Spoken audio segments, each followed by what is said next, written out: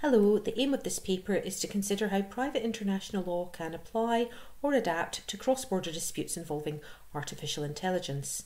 There are two objectives. The first is to consider how private international law should be included in current regulatory discussions. And second, artificial intelligence is not the same as other forms of cross-border technology. Private international law has responded to cross-border technological challenges in the past. Today's question is whether artificial intelligence is a matter of substance or degree for private international law.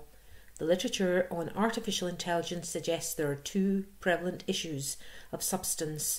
First, the nature and continued evolution of the artificial intelligence value chain, and secondly, questions of governance. The response of this paper is to propose a three-step approach which seeks to adapt the theory of policy and pragmatism in private international law by evaluating the techniques and aiming for pragmatic cooperation. Firstly, on the policy and pragmatism of private international law can support first-order norms by minimising reliance on excessively conceptual methods and with a view to reducing litigation and transaction risk, which is important in the light of the inherent characteristics of artificial intelligence. In response, the paper proposes that artificial intelligence rules may require to be mandatory rules that operate to protect those who engage with artificial intelligence at any stage, regardless of the jurisdiction and applicable law. Secondly, private international law's techniques may have to be considered as to whether they can apply or adapt. For example, in classification, whilst we can determine the nature of the legal dispute, it may depend on the nature of the artificial intelligence, which may in turn require a new shared definition of characterising the dispute. In terms of connecting factors, again it will depend on the nature and use of artificial intelligence to ensure that the place of closest connection to the dispute is ascertained. In terms of jurisdiction, there are two examples.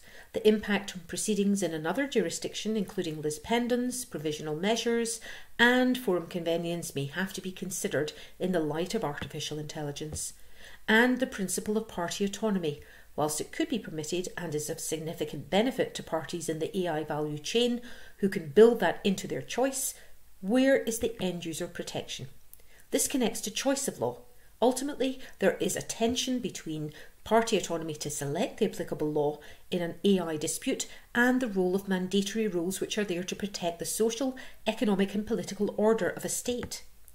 And finally, in terms of IPL's techniques of public policy, the need for pragmatic cooperation is necessary when AI is unacceptable to society, seriously detrimental to national interests, or results in a particularly unjust result or breaches human rights.